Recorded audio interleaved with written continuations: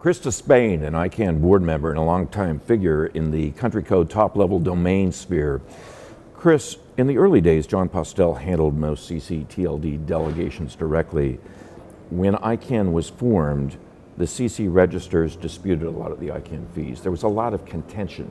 Tell us about that period. It was wider than the fees, Brad. It was the whole Icann concept. CC/TLDs was a sovereign, still are. And when I first came along to Icann in 2000, November 2000, a lot of CC/TLDs turned up to Icann meetings to make sure nothing happened. There was an argument going on about the legitimacy of Icann, and more importantly, even if Icann was legitimate, whether the CC/TLD world should bother to be involved and should they pay them any money was of course a major part of that question, as well as should there be contracts between Icann and the CC/TLD manager. So for the first few years, from say 2000, the CCs would meet to talk about that, and eventually, in about 2002, enough people in the CC/TLD world felt it was worth exploring having a proper interface, a separate CC/TLD interface with Icann. Apart from originally the DNSO, the Domain Name Supporting Organization, included CCs, but they left, and so the question was, should we have our own organization? And as part of a look at Icann's structure, a review of Icann's structure, when we moved to what we have now, the supporting organization model, there was a call for there to be a CCNSO. And that then took quite some considerable time to corral enough CC/TLDs together to give it critical mass so that it was possible to negotiate the formation of the CCNSO.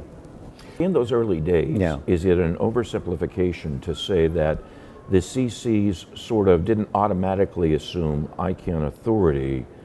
Well, they still don't.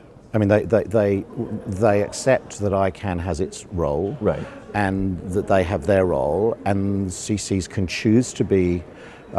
Because there's no contractual relationship, right, unlike in the GTLD world, right, where every GTLD is in a relationship with Icann. In the CC world, with a few small exceptions, there is no contractual relationship. So what that means is that the CCs come voluntarily to Icann at its baseline, at its absolute baseline. All a CC/TLD manager really cares about is the IANA function. And as long as the IANA function works, so a CC/TLD manager can update a phone number, right, in the database or change an address, as long as that works and as long as it's stable, CC/TLD managers at the base are happy. There's very little policy at a global level that has any effect on CC/TLDs. One example is the interpretation of RFC 1591, which is the RFC that John Postel wrote, to govern the way that a CC/TLD management could be transferred from one body to another. And CCs have completed now a policy development on how that should be interpreted. Now, the interesting thing to remember about that is that is a global policy that tells Icann what to do, not a global policy that tells the CC/TLDs what to do. And so this independence, each one being sovereign, coming voluntarily, in my view, actually significantly contributes to the legitimacy of Icann, because you've got non-contracted people who run their own TLD turning up and involving themselves in the Icann model. Not because they have to. Not because they have to, but because they choose to. So, was there an assumption on the Icann side of that equation in those very early days that the CCs would fall into line or? Yes, absolutely. The Icann, at that time, Icann's, Icann was like a small number of people, so individuals' views held sway, and there was for quite some time there was a view that CC/TLDs would sign contracts. That would happen, and CC/TLDs would be obliged to make financial contributions, and it just didn't happen because it was never going to happen. Getting the CCNSO formed in itself was we really got it across the line in Montreal in 2003. not because we had a lot of CCTLD managers willing to be in it, but more because the vocal voices against it just accepted that they wouldn't join, but they would not try it, they wouldn't block it. So in other words, there was no active blocking by any CC at that There was point? a little bit of active blocking, but not enough to make it, very small number, and not enough to make it an issue. So when we set it up, the bylaw said it doesn't officially become the CCNSO until you have 4 members in each of the regions. So you've got Europe, Asia Pacific, Latin America, and Caribbean, and Africa. And you think about that for a second, you've got to get 4 members in each of those regions. Now, the North American region is already a challenge because there aren't actually that many North American members of the North American region. And in fact, we're in Puerto Rico right now, and Puerto Rico.pr was a founding member of the CCNSO. In Africa, we didn't have an issue in Africa. We got 4 members there. Asia Pacific was okay because we had Australia and New Zealand and Taiwan and one other which I can't remember. But Europe was a real challenge. Why? Because the seat of the antipathy towards Icann was based in Europe, and so you had large CCTLDs who simply wouldn't join. So the Netherlands .nl was a founding member, and in the end, we had to get Gibraltar became a member, and we couldn't find a 4th member. But because of the quirk of the Icann regional setup that says that if you are a protectorate, you are part of that region. So the French Polynesian islands are actually part of Europe. We managed to persuade the Cayman Islands to join as a European member of the CCNSO. Was it naive in the early days on the part of Icann to assume that the CCs would just fall in line with its authority? I'm not sure that it was an assumption that they would do that, and I don't think anyone was naive. But I do think that there was a real need, I think, from the point of view of legitimacy, of making Icann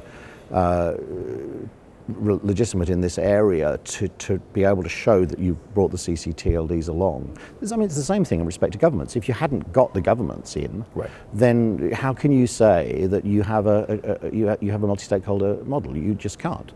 What you've got is a trade organisation for GTLDs.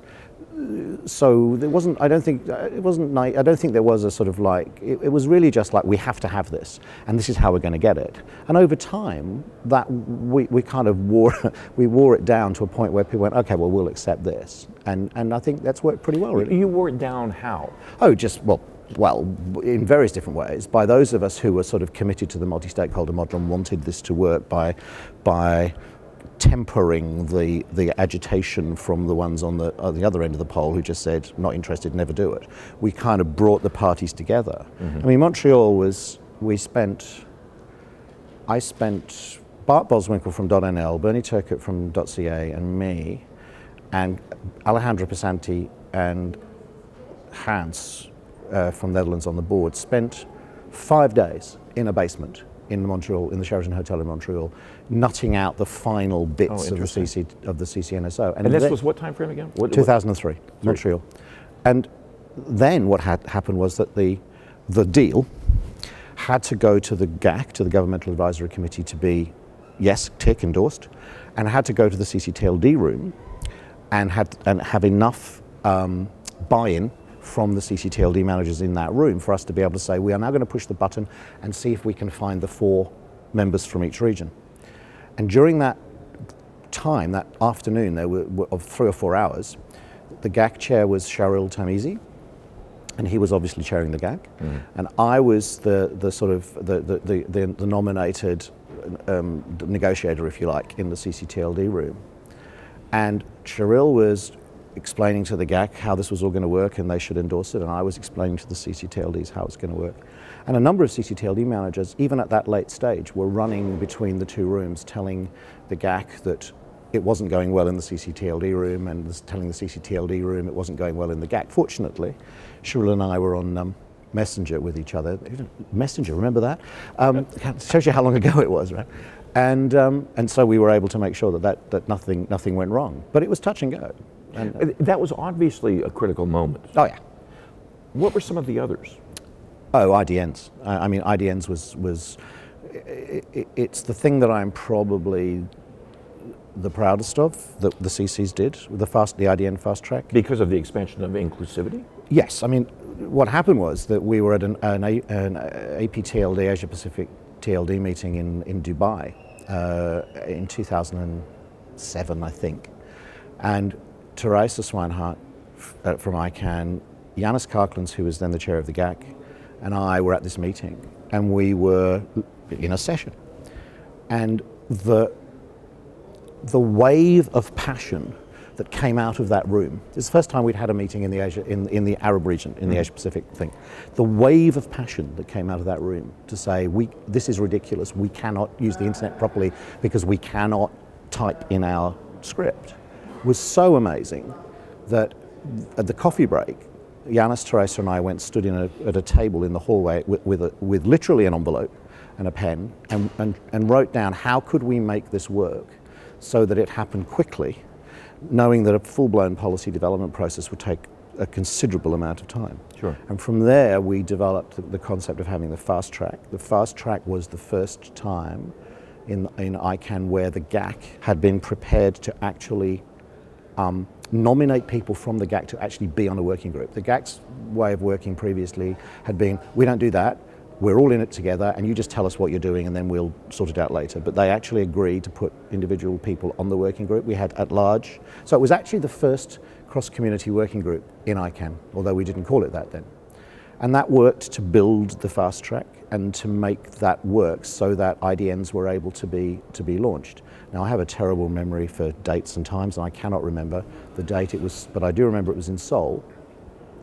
And I was chairing the CCNSO. Peter Derngates-Rush was the chair of the board. I think Avery was, I don't remember, I think it was Avery was GNSO chair. And the board passed the resolution to launch the IDN fast track, and everyone in that room was in tears because it meant so much. It was an extraordinary moment.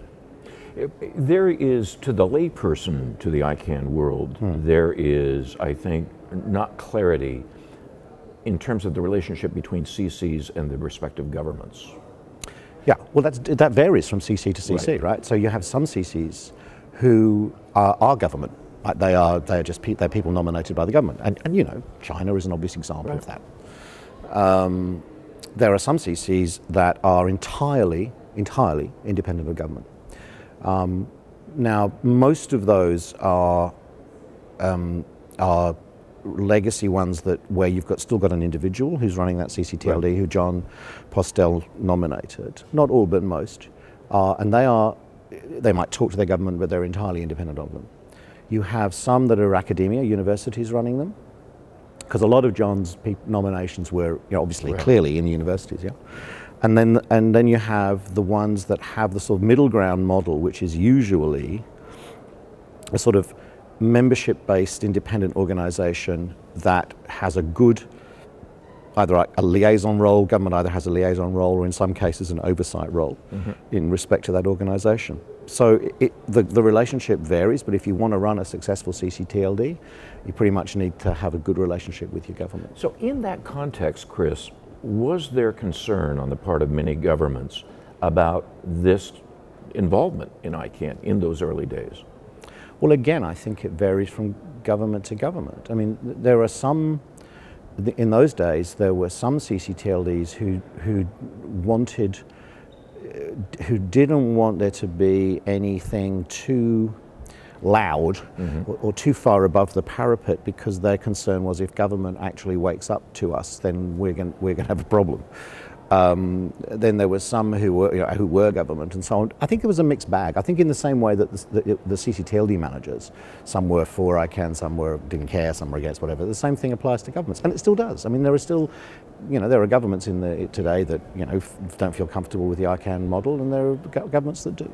In this project, we're obviously looking back in time, but looking ahead for a moment, is it now just an automatic given that CCs are within the Icann sphere, with a part of the Icann process, a part of the Icann community? Well, again, I suppose it depends on what you mean. I mean, if you mean, is it a given that they will involve? Speak in terms of involvement. I mean, in terms of involvement, no, it's not a given. I mean, a lot of CCTLDs do come. A lot, quite a significant number do come. And I mean, in respect to the CCNSO, we've probably reached the sort of 80-20 point.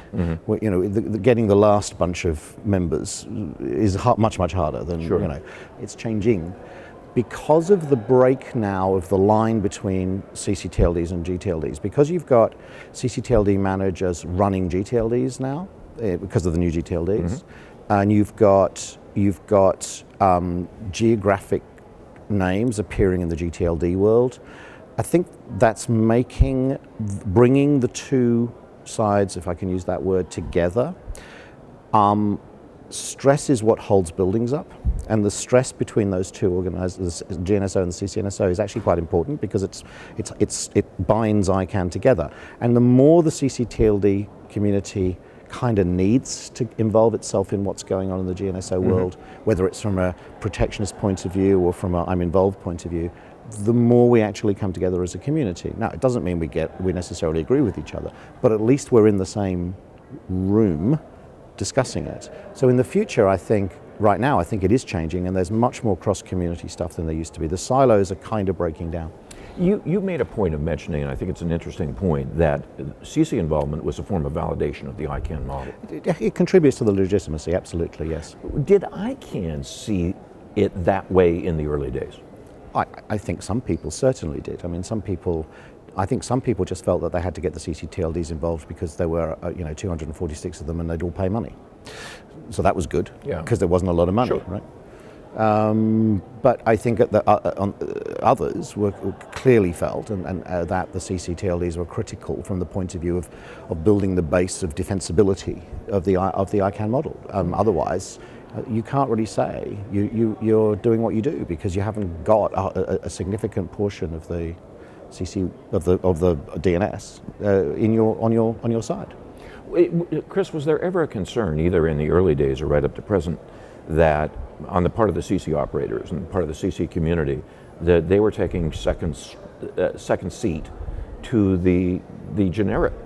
No, they wanted to take second seat because they didn't want Icann to be influential in the CC world. They wanted Icann to concentrate on the GTLD world, and so basically the CCs in the early days. Yeah. The CCs were basically quite happy to have their own room, and I mean there was talk at the time of we'll pay for our own room, and we shouldn't take the money from Icann. And if you go back and look at the bylaws, when we set up the CCNSO, it was critical, and this took a long time to get agreed. It was critical that the CCs actually have the right to decide who their staff support is, and if the CCs are not happy with that, they have the right to say, thanks, we'll create our own and we'll pay for it. And that was a really important point because people said, well, we can't, if Icann's staff are going to be providing us with all of this stuff, well, clearly we'll get captured. I mean, it hasn't happened, of course, but then, we've got Bart Boswinkle, so. You expressed a great deal of pride. In fact, you wore the pride on your face when you were talking about IDNs. Yeah.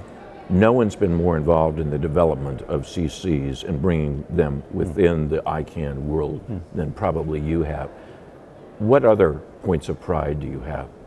Well, I'm going to answer that, but before I do, I think I must acknowledge the work that Leslie Cowley did when she took over from me as chair of the CCNSO, because what she did was work really hard to increase the membership. So, that really does need to be acknowledged.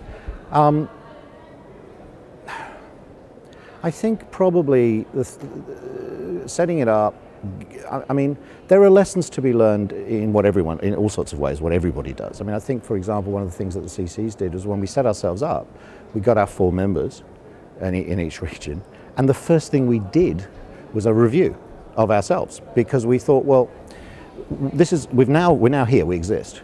Now we need to find out what we need to change in order for other people who haven't joined to join. And that first step was actually broke down a lot of barriers, because people went, oh, okay, so you're not just going to close the doors and carry on. But I think, I mean, in general terms, Brad, I just think this model is so interesting. It's extremely hard work, but it's so interesting and so important as a model that for me, having CCs actually agree to be part of it is the most important thing. I mean, how can you? I used to say this to people. How can you, at home, claim your right to run an independent CCTLD where you're not run by your government, you've got a membership-based organisation and you run it and you say you do outreach? How can you do that at home and claim the right to do that and then not support the equivalent model internationally? It just doesn't make sense. Otherwise, you know, it's your legitimacy that's on the line. What came back at you when you argued that? Oh, well, it's nothing to do with that. It's not you, it's them. You know, it's all of that stuff, all the stuff about, well, it's not that, it's about, is joining Icann, is joining the CCNSO, putting me in a contractual relationship with Icann? No. Well, prove it to me. I mean, we had to have a lot of that kind of, I make this claim, and until you prove to me that I'm wrong, I'm not going to do anything. So the response of, well, no, actually, you have to show me that your claim is right. They wanted a proof of a negative. Doesn't work. Proof of a negative, exactly. But I think, you know, that was a long time ago, and we have a very vibrant CCTLD community, and a lot of people who were, you know, very anti have now turned around and are part of it, and that's definitely something that I think we should all be proud of. I think Icann should be proud of its relationship with the CCTLD community. I think the CCTLDs generally are pretty proud of what they do, and that's great. It's fascinating history. Kris Desbin, thank you very much. Thank you.